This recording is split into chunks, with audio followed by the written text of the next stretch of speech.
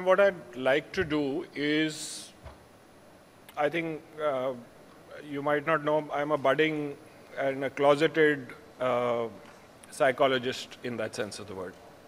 And instead of going towards the media numbers, I think I do a fair amount of on-the-side reading, on-the-side research, on-the-side work on some of the very exciting stuff that's been happening. You mentioned Karen Nelson. But there's some exciting stuff happening in terms of studying of our core consumers, which is human beings, right? And I think there have been people like Dr. Ian McGilchrist, who've talked a lot about decoding why, not only why trends are there, but why human beings behave the way we do, right? Why we, for example, asking the basic questions, why we have two different halves to our brains. Why, if you may, post-2006, across the Western world and across the world, advertising effectiveness seems to have gone down, right? Sorry? It's a food show. Give me a second. Sorry, we're just trying to reach the presentation so that you can see it. So I think there's some fairly interesting and fundamental work that's happened in terms of understanding who we deal with and how human beings behave and how we make decisions.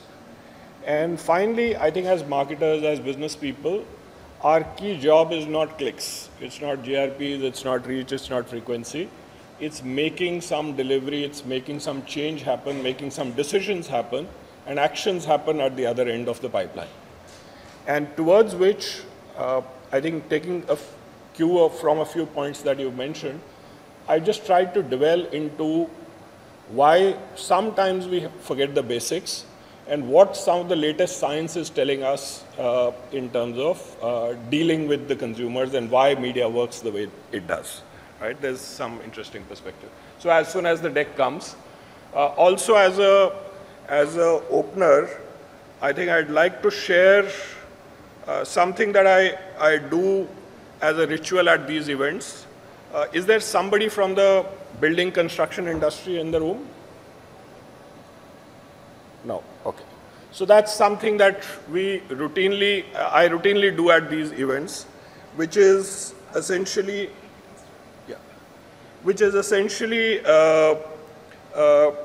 reintroduce the place which I work, right? And let me help you make a little more money also along the way. Yeah. So I heard, I think, and I rue this fact that I saw in Naval's deck not too many building construction and cement players per se. But let me just introduce Ultratech to you. We are at about, last year we touched about 64,000 crores in terms of top line. We are a 70% B2C player, okay? Unlike most of us, and most of us don't buy it, you don't use the product, but we are a 70% B2C player. Of that 70%, about 2/3 of that comes out of rural. Now, the fun facts. I think for the last 6-7 years, and I've just put the time period that I've been here, we've grown at 16.5%, which is faster than, dare I say, FMCG per se. FMCG overall as a sector has grown at about 1.5% over the GDP growth rate, right?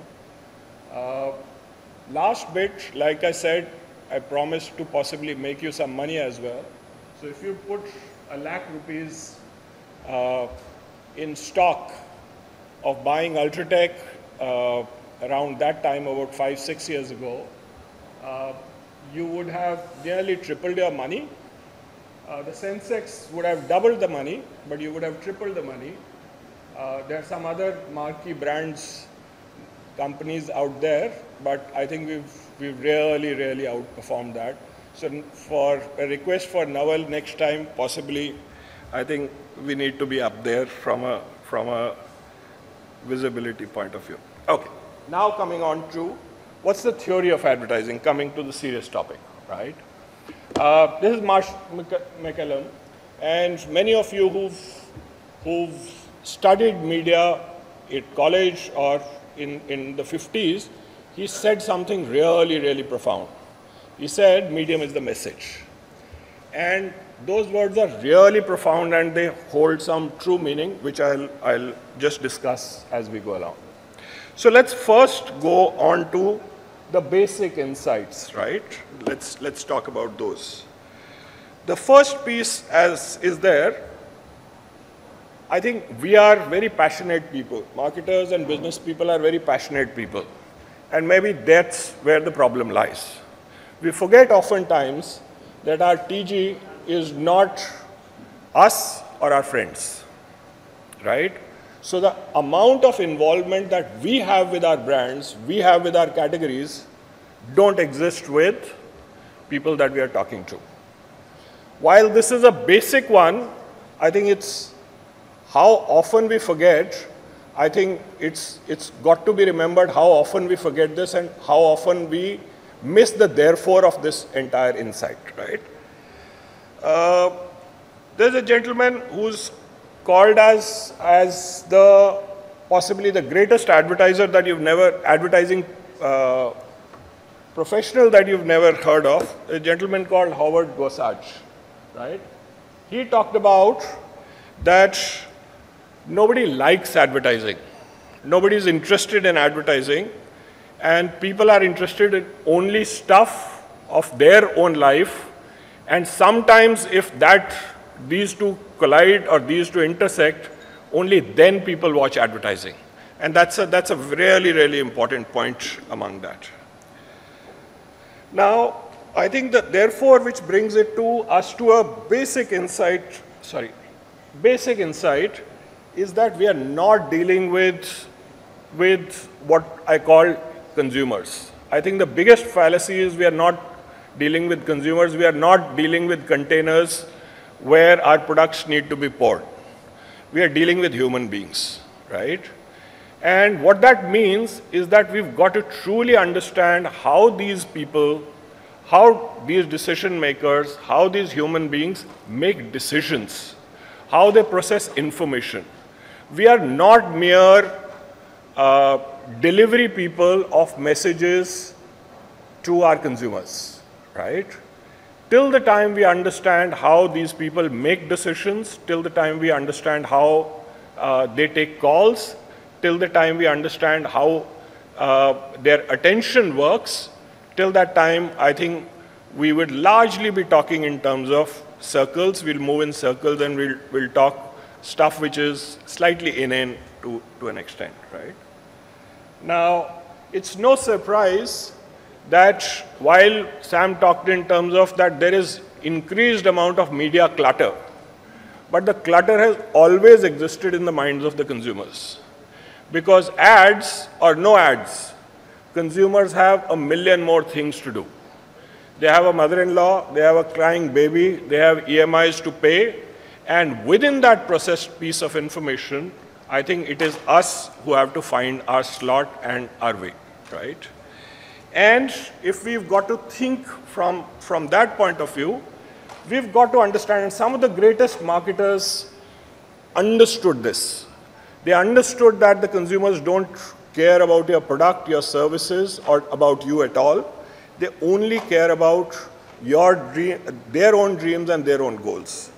And if I were to, I think, talk us not becoming completely inconsequential, there is a way out of this entire thing.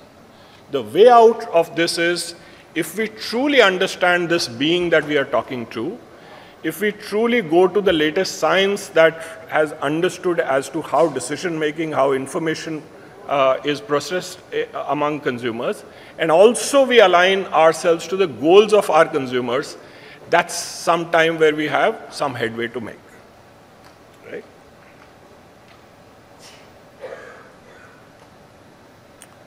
Now, what does the latest science say as far as human beings and their decision making? The first big thing which this gentleman who got the Nobel Prize in 2002, Daniel Kahneman, talked about, he said that human beings are to thinking as swimming is to cats. We can do it, but we don't like to do it. Now, somebody's carried forward that thought and asked as to, okay, if we don't like to think, what's the core purpose of a brain, right? And what the latest science tells us, the core purpose of brain is not thinking. The core purpose of brain is to keep us alive. While you're listening to this presentation, you're breathing. You're digesting the breakfast that you had in the morning. You're regulating the temperature of your body, and the brain is busy doing far more important jobs of that nature, and thinking only comes as a secondary activity to them, right? Now, what does that mean? What that means is that among the various, as nature has fine-tuned our thinking, our brain, and the mechanism by which we survive, finding out which flavor of fabric softener that you've launched in the market is least of the importance for the brain to absorb and take down its memory, right? So how do we make decisions? Whenever human beings have a jobs to be done, whenever there is a task ahead of me, I don't start from base zero. When you talk about Mahatma Gandhi, I have a history of the entire freedom struggle in my head. All those memories, all those associations come forward, right? And it's not the base zero processing like a computer, starting 2 plus 2 is equal to 4, that you start with, right? Therefore, our task is not providing more and more information. And we can never simultaneously, the bad promise that digital advertising has done, we can never simultaneously attract or identify the exact moment when somebody is thinking of the jobs to be done and provide the correct information right at that moment, despite the much promise that digital advertising has done to us. It doesn't work that way. Human beings don't work that way, right?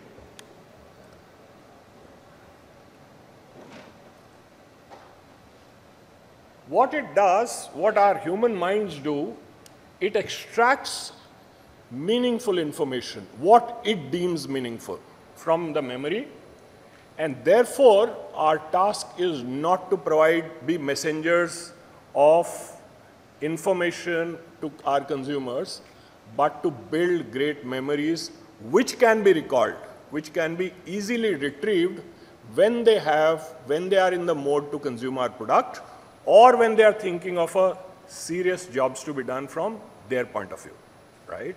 So we are not deliverers of information. It's not about running a message 4 times and making sure that it has been received at the other end, right? We are not, so to say, Zomatos of information. Marketers are builders of memories. Therefore, we are far closer to storytellers rather than purely delivery people. And that is profoundly insightful, and it's profoundly meaningful in terms of how we approach, how we craft our messages, and what mediums that we use, right? Going forward, Sam talked about this is individual customers. Sam talked about the latest thinking in terms of how brands grow. It's not the loyalist or heavy customers which dictate most of the volumes that we build, but it's typically the non-consumers, and it is the light consumers who need to be reached out. It's not a pecking order of Pareto that you go across to the heaviest people and be done with the job, right? So how do you therefore go to people who are not interested in what you have to say, who have a myriad of problems to solve in their life, who might not be in the process of buying your category or thinking about your category, and yet build memories for those people? How do you do that? That's the challenge that marketers and business people face. Also, this problem is compounded, especially in case of India. When we think in terms of India, most of the categories are very, very low penetration. So your growth doesn't lie in the core consumers, the 5-6% of people who are already consuming you, because they already have a memory structure built for you. Your job requires you to reach out to people who've not thought of your category, but who are potential non-buyers or light buyers of your category. So how do you do this rope trick of building memory for somebody who is not interested in you, right? Therefore, the key tasks from advertisers and marketers' point of view are three. One is gathering attention. We are in the business not of media, but we are in the business of harvesting attention. And dare I say, we all talk in terms of media. IPL is consumed so many minutes. TV is consumed so many minutes. We've got to boil it down as to the messages or the conversation that we are having with our consumers, with the people that we want to talk to. What's the attention span? What is the time spent on those per se? So in 3.5 hours of TV viewing that an average consumer does, the attention that somebody gives to advertising is less than 10 minutes, right? That also varies tremendously by the medium that we go to. Remember the important quote that I talked about, that medium is the message. And attention, as Sam also talked about, is hugely dependent on the medium delivering the message, not the message alone. The second piece is the way to lodge memories, build memories in people's mind which can be retrieved later. The second large tool is emotion, right? And media are varied in terms of their ability to deliver emotion. Digital advertising, where we are told the rules of the game are 3 seconds, 5 seconds, or 10 seconds, is not prone to delivering emotion, right? And the third large piece is we don't make decisions. Human beings don't make decisions individually. Remember what Byron Sharp talks about is that you've got to build mental availability and physical availability. What is missed is an important point, that you've got to build both together. If the pipeline doesn't flow from mental availability to physical availability, there is no transaction at the other end. And for this to happen, a lot of astute investors, people, business people, they're very clear that at times you need advertising not for consumers, but to build distribution. And to build both mental availability with consumers and mental availability with the retail, so that finally mental and physical availability both can happen simultaneously, right? That's what fame is needed for. You don't need fame for anything else. Second piece, when we are talking in terms of consumers getting into categories which are very low penetration, which I have not done before, right? Especially, let's say, in my category, people, most times 99% of people build their home once in their lifetime. So if you are getting into a decision which is not necessarily what they're familiar with or they're very deeply involved with, what do? You follow the heuristic of risk mitigation. If I've heard the same thing across from 5 people, that must be true. And that's served the human race for a very long period of time. And we are not going to leave that heuristic in a hurry, right? Therefore, fame is of crucial importance. When I talk to consumers, when they've heard India's largest cement company or India's largest cement brand, their heuristic is very simple, is that you've gone on national television and talked about this claim, and if nobody's challenged it, this must be true. And it's a damn good reasoning from their part. They could be fund managers and manage risk because they've done a heuristic which makes perfect sense. If they've got to take a risk, which is a very large risk, they at least know there are 1 million more people who've taken that decision before, and they're fine, right? So fame is another big piece which is there. And like Sam mentioned, all mediums are not great at building attention, emotion, and delivering fame.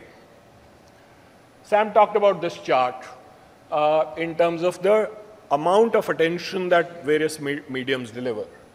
There is another fun bit that is slightly more generic, right? Which is the more you are not in a lean back mode, the more you are in an active search, active participation with the medium role, the lesser your attention is, especially to the advertising, especially to stuff that you're not focused on. You're very focused on stuff that you're searching for. You're not focused on the advertising that you and I are going to serve. So the more the scroll speed, the lesser is the attention, right? What does that translate into? Sam talked in terms of cost per thousand or cost per above a certain scale, cost per million, or those numbers being at a scale from a targeted audience and numbers point of view.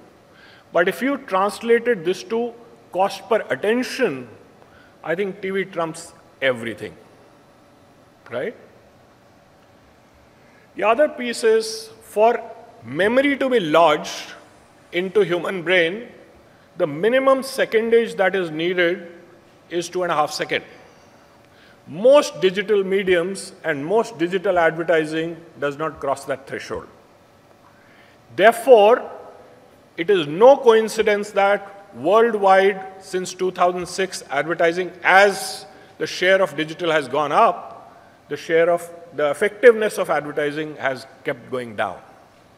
Because you are not able to lodge something in people's memory, and they are not able to retrieve it at the later point of time when they need the product or they are in the game of engaging with your category, effectiveness typically goes down. Advertising, it's a biggest misnomer that I know 50% of advertising works, 50 doesn't, right? Advertising works 50 to 90% in the long run. And if you are not able to establish memory, and if you are not able to establish things in people's head, you've lost the large plot of advertising. Yeah? Sam talked in terms of the building, not only having a high attention to start with, TV also retains your attention for a longer time. If you had to evaluate the viewership of advertising and viewership of content on TV, that falls only, Sam, if I'm not wrong, by less than, attention doesn't go down, right? It holds attention for far longer as a medium versus something which is a lean-in medium, which is digital, right? Now, it's a classical example. Let me kind of give you the trick. These are two things that I searched yesterday, right? So the biggest search engine is not Google. It's not even Amazon. The biggest search engine is your mind. And that's the most precious real estate for an advertiser. Now, only after my fingers typed this, what came across, what I typed Essex as shoes, you got a full list. And you won't wonder, on the Essex brand manager's dashboard, this would be attributed to digital. I come from a farming state, Punjab, right? So the farming analogies are very real to me. Digital does the harvesting job really well. So all the bits that Sam talked about, long term, you've got to plow the field. you've got to water the plants, you've got to put in the seed, and then you can harvest. So digital does the harvesting job really well, but not necessarily, you can't go on harvesting without sowing, right? It has a role, but it can't do, that is the real reason why it can't do long-term brand building. But when both mediums come together, you are doing in equal good measure sowing and harvesting, you have a good crop, right? Also, I think mass reach is not possible. Let me demonstrate two small events that you would remember. This is 2008. Can you imagine IPL, leave apart the brands being built on it, right? That I might have a debate, but IPL being built without television. It provided a communal viewing experience not only to the 20, 30,000 people in the stadium, but the entire country viewing it together. And like I talked, there is a value to fame of all this happening simultaneously. So 3 consumers watching it once together versus 1 consumer watching it 3 times is not the same. Maths doesn't add up. There is great value. Why impact is paid for? There is great value in aggregation and delivering a large sense of communal experience together. These are things that we'll remember, right? At least those who are old enough. I would bet 22nd January wouldn't have happened without these events happening on TV. Yeah? The other important piece is it's a powerful signaling moment, signaling medium. When I talked about we are dealing with human beings, the big piece is not just the message. The big piece is trust. Do I take a message, multiply it with trust, and then take the decision? And TV, because of the scale, builds trust. TV talks in terms of it's popular. If it's on TV, it's popular, right? Oppo launched in this country just to achieve status, scale. They went on some of the biggest impact properties in the country, right? They are not stupid. You are a successful brand because you are on television. Dealers talk in terms of that, look, if the company is investing and putting a bet behind being on television, I think it must be worth my investing my money into it, right? It talks greatly about financial strength. And it talks about that if you are advertising on air and you are putting a costly signal out there, you must have some quality, right? Those signals are very, very important. And therefore, it builds great amount of trust, okay? So that's all that I had to kind of share in terms of the why of, Sam talked in terms of some of the metrics in terms of delivering great attention, delivering great amount of audience, fame, distribution, and why large advertisers are there. I've just tried to step back and see from the latest science point of view as to why these things happen. Because we are not in the business of delivering messages. We are in the business of lodging memories into people's brains, so that when they are in the market, they can take a decision. We are in the business of building trust with people rather than just delivering features and benefits. We are in the business of making sure that the retrieval of emotions, retrieval of messages, retrieval of you being the solution happens far more frequently and far more conveniently when our mental availability and physical availability both become together, right? Thanks. Any